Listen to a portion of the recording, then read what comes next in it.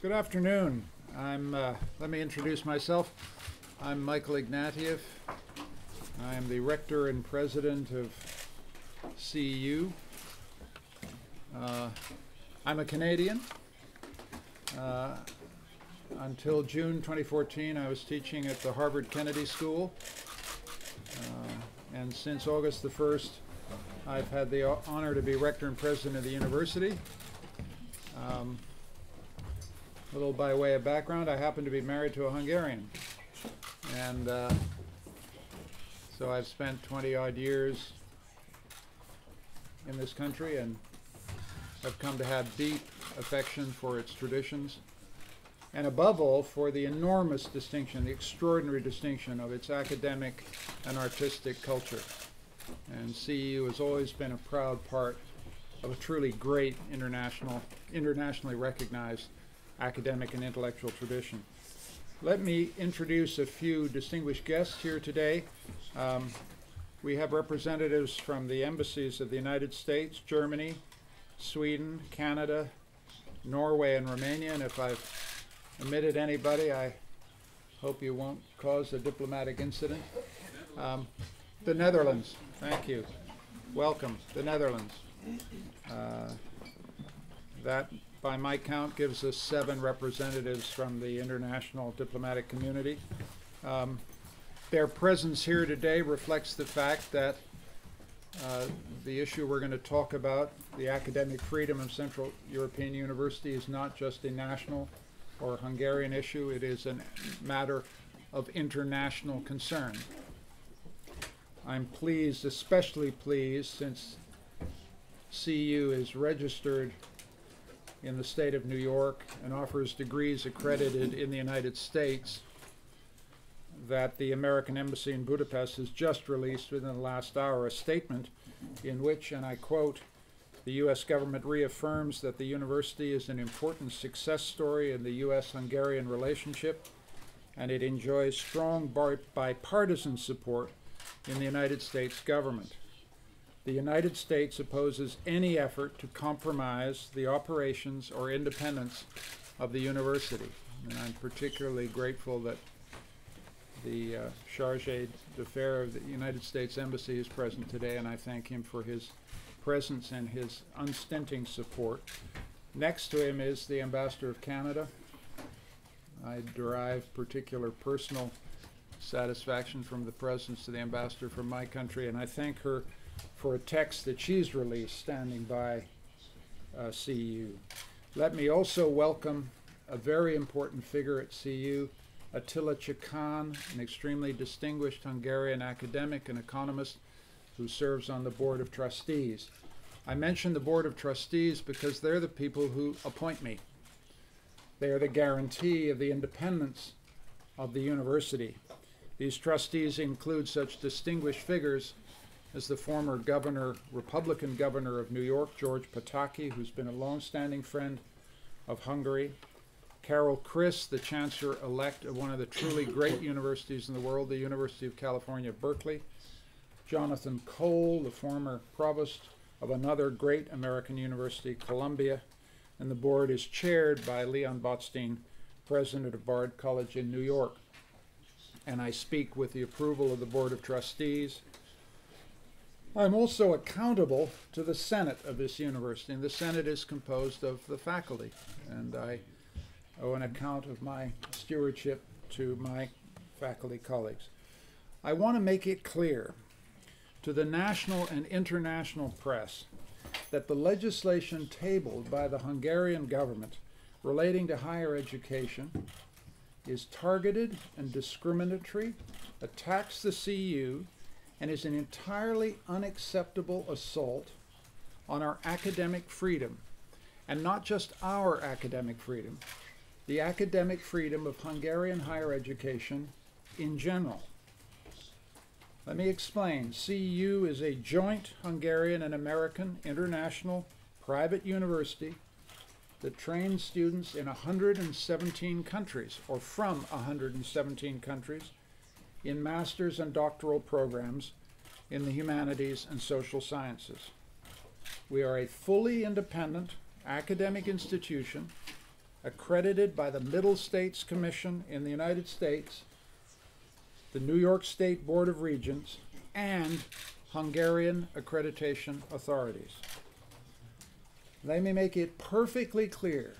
This university is and always has been in perfect and full compliance with every regulation of Hungarian law, whether it be tax, whether it be accreditation, whether it be visas, whether it be work permits. We are scrupulous about our obedience and compliance with Hungarian law. And any account to the contrary is defamatory. And we will pursue those who make defamatory comments that affect our reputation with the full force of the legal remedies available to us.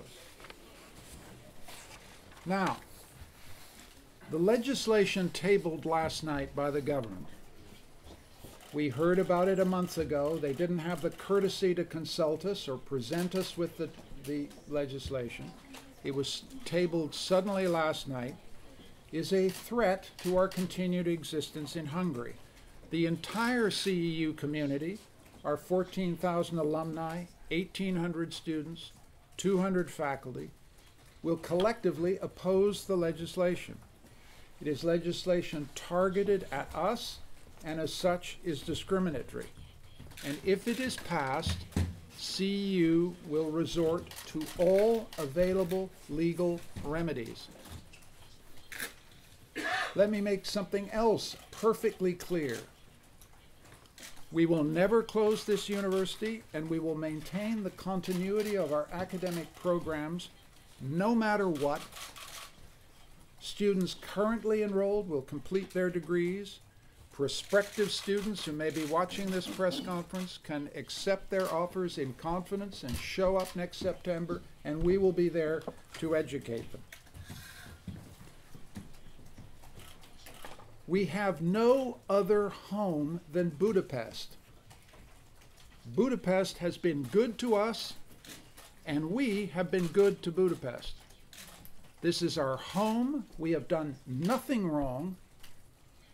And if you catch anger in my voice, it's anger because it seems to me the government has failed to understand the contribution we make to Hungarian academic life, the role we play in Hungarian intellectual culture, and the credit that we bring to the Hungarian intellectual tradition in general.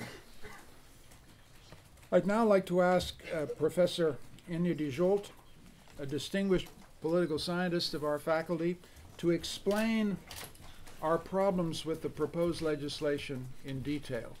But lest there be any doubt, our position is that the legislation must be withdrawn. Professor Enyedi. Én most magyarul fogok beszélni, és szeretnék mindenkit köszönteni.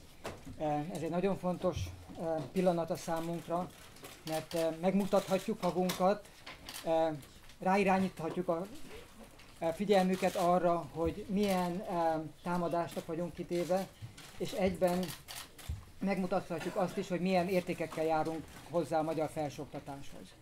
Első körben szeretném ismertetni azokat a pontokat, amelyeket kifogásolunk a törvénymódosításban. Az első pont kimondja, hogy ezentúl Magyarországon külföldi egyetem csak akkor működhet, ha van mögötte egy kormányközi szerződés. Tehát eddig az, hogy ki mit taníthat, egy szakmai szempontokat figyelembe vevő folyamat döntötte el. Ezentúl egy politikai döntésnek kell mögötte állnia. Mindazok az egyetemek, külföldi egyetemek, amelyek nem képesek jövő év februárjáig egy ilyen egyezményt felmutatni, vagyis amelyek esetében a magyar kormány nem hajlandó egy ilyen egyezményt aláírni, elvesztik működési engedélyüket. Azt gondoljuk, hogy ez rossz nekünk, a mi egyetemünknek, de ez rossz a magyar felsőoktatásnak is, mert politikai szempontokat helyez a szakmai szempontok fölé.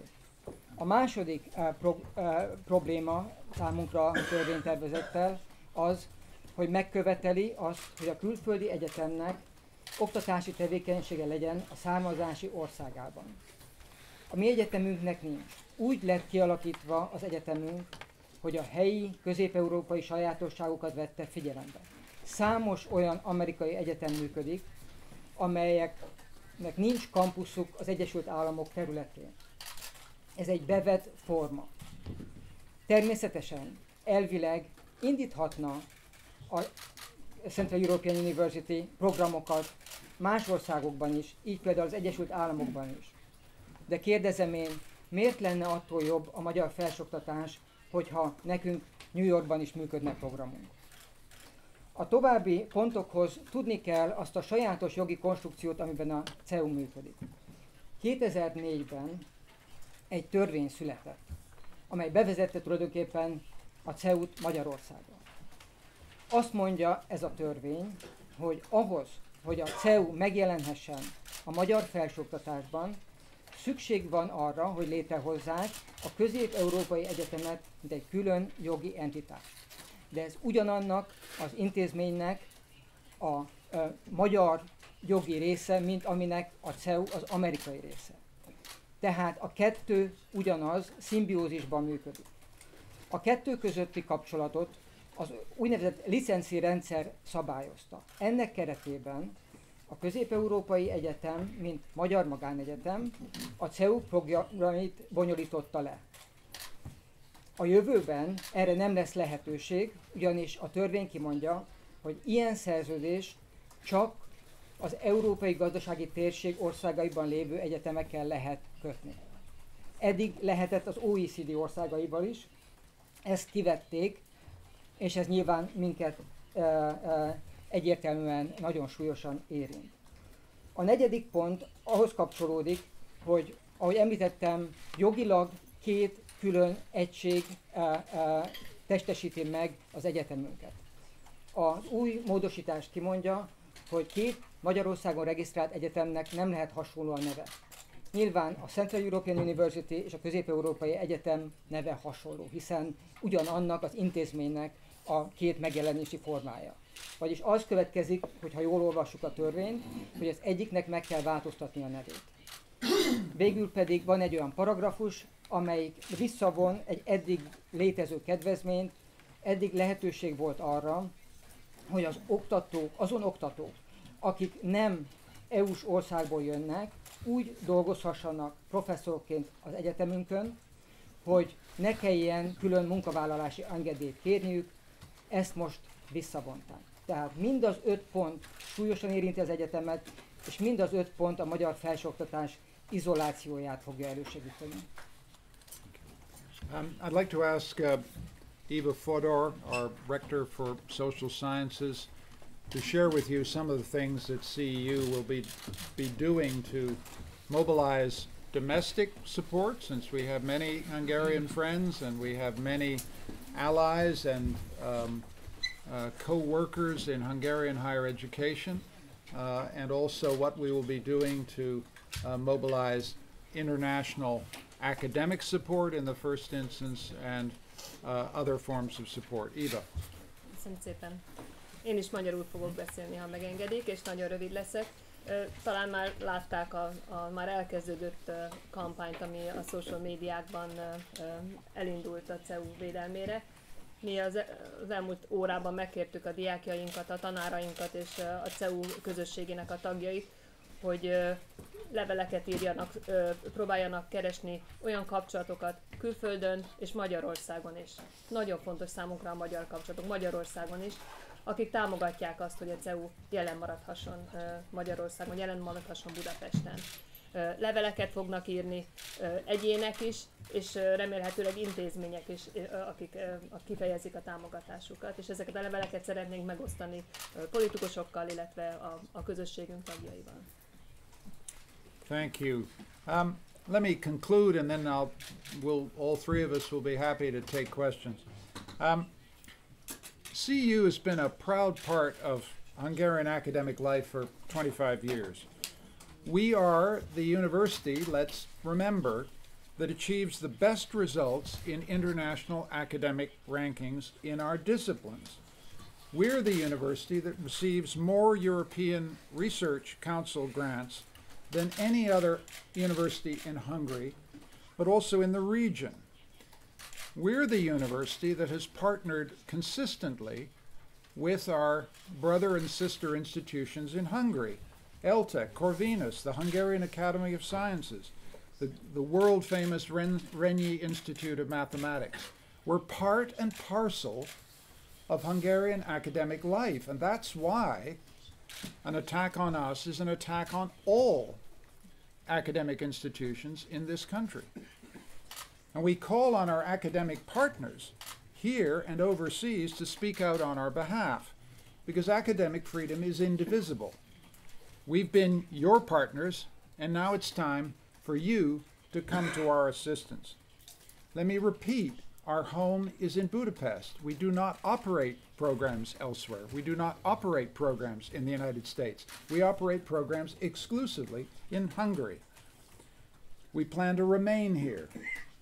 This law, let me be clear, return to the international dimension, is already damaging American and Hungarian relations. It's damaging Hungary's relations with its European partners, and it's damaging academic freedom in Hungary and Europe. It simply must be withdrawn.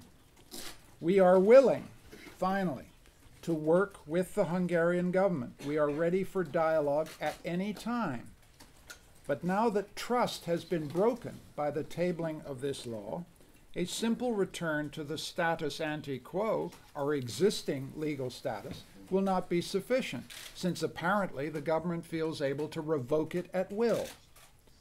The only way forward is to take the legislation off the table, sit down together, and negotiate an internationally binding agreement that gives us some reliable guarantee that we can operate in freedom in Hungary in perpetuity. We're willing to work with the government at any time to achieve that goal. But a purely domestic remedy is no longer sufficient because trust has been broken, and we need to have the international guarantees we require in order to continue as an academic institution in Hungary. I thank you for your attention, and we'd be happy to take questions in Hungarian and English, and as you know, a question is a short interrogative statement followed by a question mark. One per customer. Sir. My name is Balázs Rédi from RTL Hungary, and my question is, we heard that there's going to be some kind of a demonstration on Friday. Can you tell us more details about that? Is it in the works, or can you confirm that it's going to happen? Thank you. I just concluded with a call to dialogue with the government.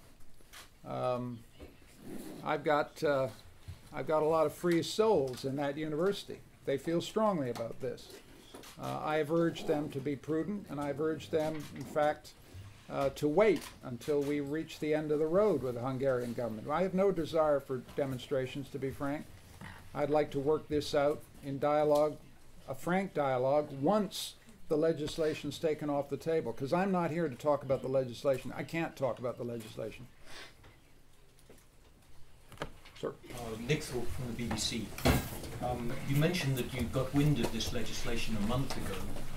Have you had any contacts with the government in that period that you could speak about? And Mr. Palkovic, the State Secretary for Education, told us earlier this morning that you will have a meeting with him this evening. Is that the case? It is the case. I'll have a meeting with Minister Palkovic.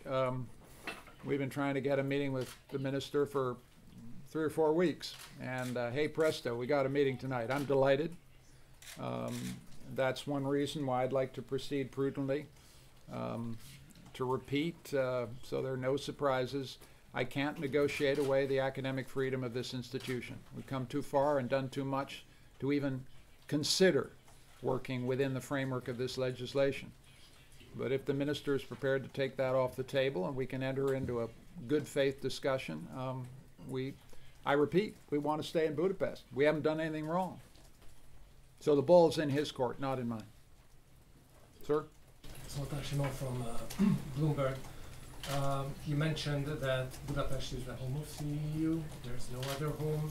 And yet at the end you mentioned that you have to come to an agreement, and this has to be withdrawn in order for CEU to continue here. Does that mean that if it's not withdrawn and an international agreement is not struck, that CEU would consider moving somewhere?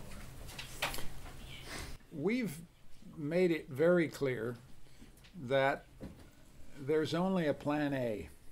We've made it very clear that if you've been happy in a house, if the house is yours, if you've had good relations with your neighbors, give me a reason why you should move. We see no reason to move. But I've also guaranteed my faculty and staff that we will never interrupt the academic continuity of our programs for a second. This university is not going to close under any circumstances, and we won't be pushed around. And that's all I'll say for the moment. Sir. Thank you. Andrew Byrne from the Financial Times. Would you just two short ones? Would you rule out holding, if you're forced to it next year, temporary classes or instruction outside of Budapest? And secondly, you said that the amendments would require an international agreement with a political backing. Is it your understanding that that would require approval at the White House level? Would the international agreement you're seeking also require that level of political approval? I am so determined to, and the trustees, everybody in this institution is so determined to continue teaching and doing research that we'll do it in any circumstance. That's my answer to the first part. As to the international agreement, that's a complicated legal question. The federal government of the United States does not have jurisdiction in this matter. That's why universities are accredited at the state level, just as in Germany they're accredited at the Länder level. So the international agreement that we're talking about would be a binding international agreement between the state of New York and the government of Hungary. But it's also would be helpful to have a little help from Washington. And as you heard from an earlier statement today, the United States government takes, I don't want to put words in their mouth, but the United States government takes a dim view of this tabled legislation, and we would count on their continued support as we engage in those discussions. But I want to put a stress on the international agreement. You know, if you worked in a place for 25 years and suddenly, without any warning, a government changes the rules under which you operate, you need some pretty solid guarantees before you continue operating in this country. But that's exactly what we want to do. There's no question about our determination to remain in Budapest. Sir? Hello, my name is Martin Dunay from Reuters.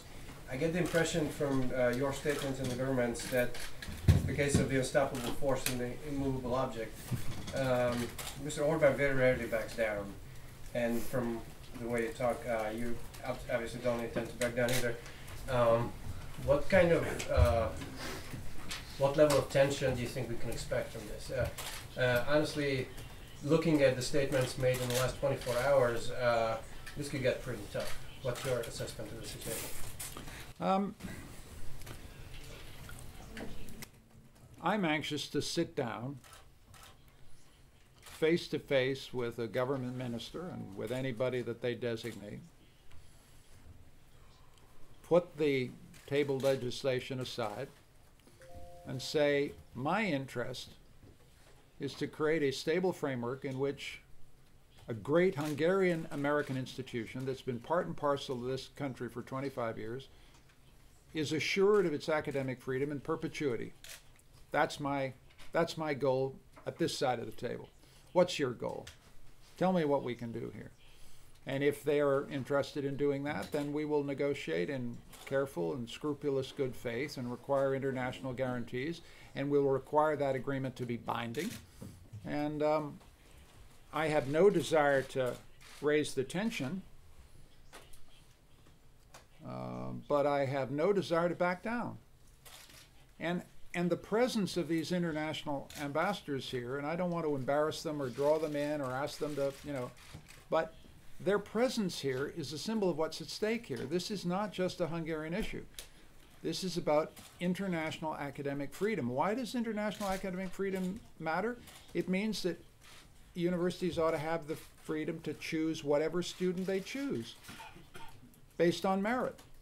that they should be able to hire whatever professor they wish to hire on merit, that those professors should be able to teach and research on any topic, that students should have the right to express their opinions freely. Academic freedom implies respect for local conditions and situations. But if it doesn't mean freedom to speak, freedom to teach, freedom to hire, freedom to recruit, you can't operate as a free institution. And this is not, in other words, you'll be aware that there have been attacks on academic freedom in many jurisdictions. And we fervently hope that Hungary will not join that list of delinquents. I'm trying to be fair here, sir, in the red check. I'd like to ask you Hungarians. Yes, please, go ahead. And Megtudálom az EPO televíziótól. Van a kérdésem, hogy előfordult-e olyan, hogy végzős hallgatók azért nem tudott elhelyezkedni egy magyar vállalatnál például, mert a CEU végre tudtak egy diplomát? Én ilyen esetről nem hallottam. A másik kérdésem pedig, hogy ha jól tudom, akkor Palkovics államtitkár úrral leülnek egyeztetni. Mit várnak ettől a tárgyalástól, mire számítanak? Mi a korábbiakban nagyon jó benyomásokat szereztünk az államtitkár úrról, úgyhogy azt gondolom, hogy egy értelmes párbeszédet fogunk vele folytatni. A kérdés az, hogy neki mennyire van megkötve a keze. Tehát, hogyha itt most egy olyan politikai döntés született, amit ő sem tud befolyásolni, akkor egyszerűen csak udvariaskodás lesz. Ha viszont valóban megvan a mandátuma arra, hogy valami értelmes megoldást találjunk, akkor részünkről teljes mértékben benne vagyunk. De mire gondol, ki által lehet megkötve a keze? Hát nyilván, hogyha egy miniszterelnöki szintű döntés született volna, nem tudok erről, de hogyha egy ilyen született volna, vagy egy miniszteri szintű döntés, akkor egy államtitkár azt nem változtathatja meg. Nem. Did you want to add something? A question behind you. Yes, ma'am. Magyar Csilla vagyok a NET-től, és azt szeretném mondani, hogy ez egy törvény. Ha ezt kivédi, lesz egy következő, meg egy következő, tehát föl kell készülni valamiféle harcra, és nem szabad csüggetni, viszont a kérdésem az lenne, hogy a civilek segítségét miért nem veszik igénybe. Itt kint egy flashmobot szerettek volna csinálni, 1:30-kor, és senki nem jött ki, aki nyilatkozott volna. Ott volt egy csomó tévé, ott voltak az emberek, és nem találtam egy embert se, aki oda kijön, és elmeséli, hogy mi történt itt 1:30-ig, vagyis hát a megbeszélésen. Higgyék el, hogy szükség van, és vannak segítőkész civil emberek, és szükség van rájuk. Tehát nem csak a nemzetközi közvéleményt, a magyar közvéleményt is igénybe kellene venni. Mindenkinek a segítségét nagyon szeretettel várjuk, a civilekét és az egyetemi emberekét és a médiáét és mindenkiét. Mi 1:30-kor egy nagy egyetemi gyűlésen ültünk, ahol ott ült az egész CEU körülbelül, és hozzájuk beszéltünk. Urat, aki a rektor úr mellett ül, kérdeztem, és ő azt mondta, hogy ő most nem ér rá. És egy diák képviselővel beszéltem, ő pedig azt mondta, hogy nem mer nyilatkozni, mert hogy azt mondta a rektor úr itt a megbeszélésen, hogy diplomatikusan, finoman nem lehet. Nem lehet. Tehát diplomatikusan oké, de finoman nem nagyon lehet már. Én azt gondolom, hogy lehet finoman nyilatkozni. Azt is mondta a rektor úr, hogy a demonstrációnak nincs ellenére. Tehát ez lett volna most. De hát folytatják. Yeah, go ahead. No, you go ahead. Az hangzott el, a rektor úr nem a demonstráció ellen beszélt a diákoknak, hanem azt mondta, hogy várjanak addig, ameddig a kormánnyal olyan, vagy az államtitkárral, illetve a felelős személyekkel tud beszélni, és ki tudja deríteni, mi a helyzet. Tehát nem betiltott, nem arról volt szó, hogy ezt nem lehet megszervezni. Question over there, sir. Associated Press. This draft legislation that's on the table now could be seen in a wider context as including also the plans, for example, against the NGOs that receive funding from George Soros. Does the university in a way feel caught in the crossfire between the Prime Minister's ideological battle with the founder of the university? I'm not going to comment on the Prime Minister's ideological battles, frankly. You know, you should go and talk to the Prime Minister about his battles. It's no concern of mine. My concern is simply to defend the academic integrity of an institution.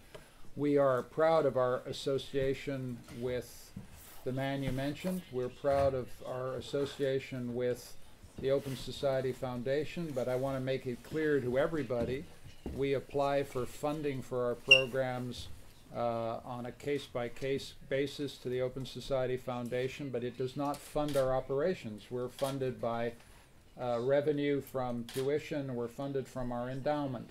So we're separate institutions.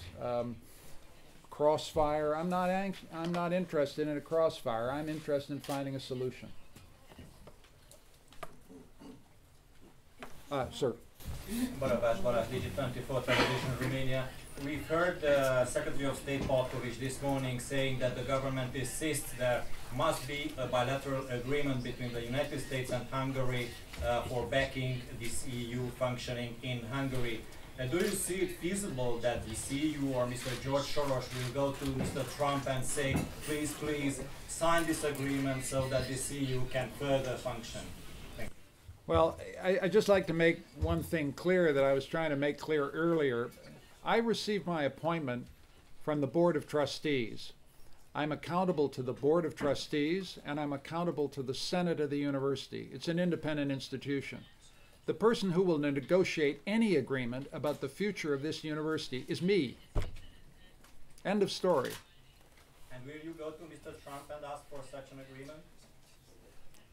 As I said in answer to an earlier question, under U.S. constitutional law, the jurisdiction that is relevant in this case is the state authorities, not the federal government.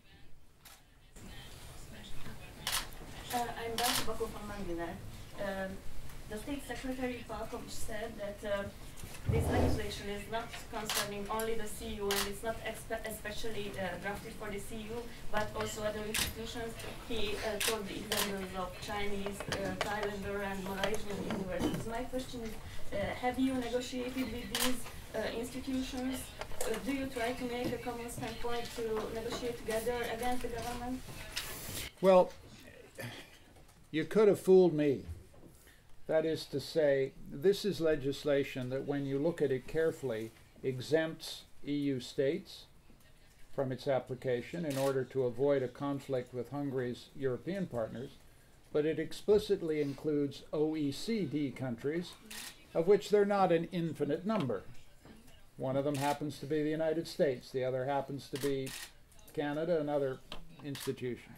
So it's a piece of legislation explicitly targeted to a very, very narrow set of international institutions. And we can be forgiven for thinking this is discriminatory legislation targeted in effect at one institution. And it's on that basis that we will contest its legality. It's on that basis that we will oppose the legislation if it passes Parliament and seek to raise various questions about it in the forum that are available to us.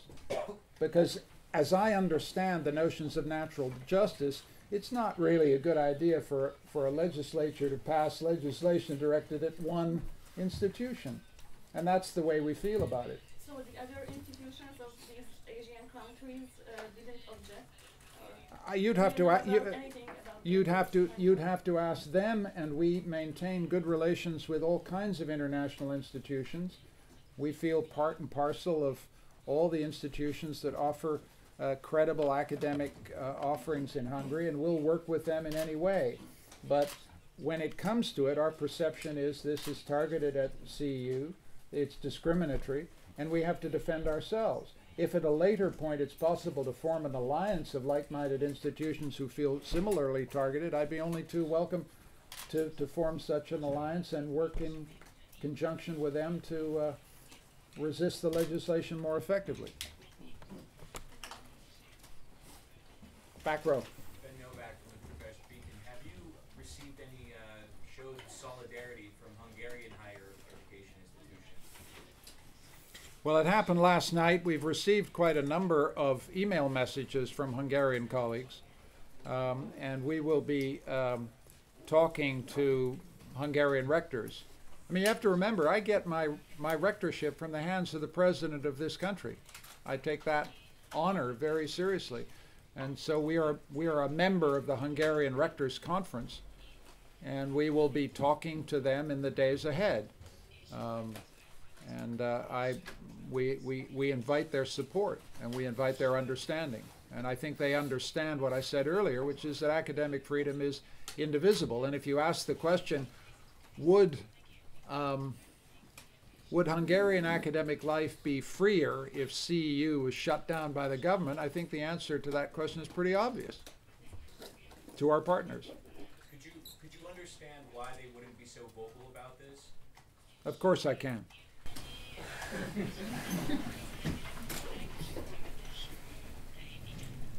Sir? Yes, can you talk about the time element in all of this? I mean, one thing is about who is right and who wins.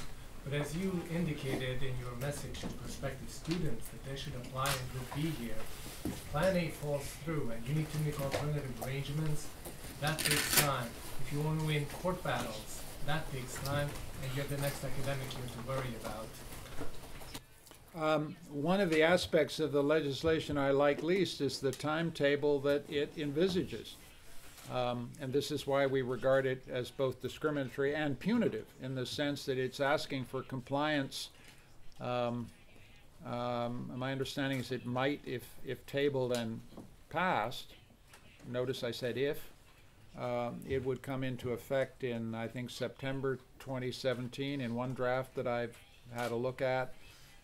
We'd have to be in compliance by February 2018. And then, you know, we can't admit students after September 2018. Anybody who knows what a university's like knows that's a punitive timetable. It's a discriminatory timetable. It's one of the many reasons why we oppose the legislation.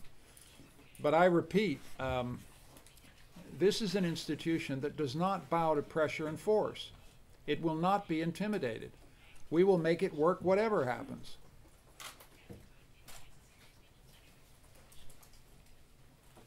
Sir.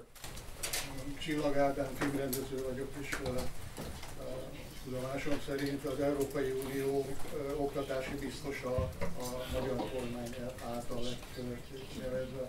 Tervezik-e azt, hogy hozzáfordulnak? Tervezzük, hogy vele is konzultálunk az Európai Bizottság többi tagjával is. Én úgy tudom, hogy már foglalkozik az üggyel az Európai Bizottság, és Navracsics Tibor már adott egy nyilatkozatot, hogy ő személy szerint is vizsgálja a kérdést. Well, I think we've had the questions. I'd like to thank you for coming. I'd like to thank you for your presence. We will be in continuous communication with you as this affair develops. Thank you very much. Köszönjük.